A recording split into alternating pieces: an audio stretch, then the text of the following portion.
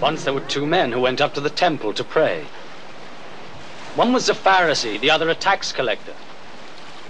The Pharisee stood apart by himself and prayed, "I thank you, God, that I am not greedy or dishonest or an adulterer like everybody else. I thank you that I am not like that tax collector over there.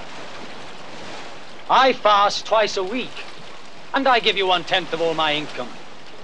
But the tax collector stood at a distance and would not even raise his face to heaven, but beat upon his breast and said, "God, have pity on me, a sinner." I tell you, the tax collector, not the Pharisee, was in the right with God when he went home. For the man who exalts himself will be humbled, and he who humbles himself will be exalted. Push the boat out further to the deep water. Then you and your partners let down your nets for a catch. Oh, Master, we worked hard all night long and caught nothing. But if you say so, I'll let down the nets. James!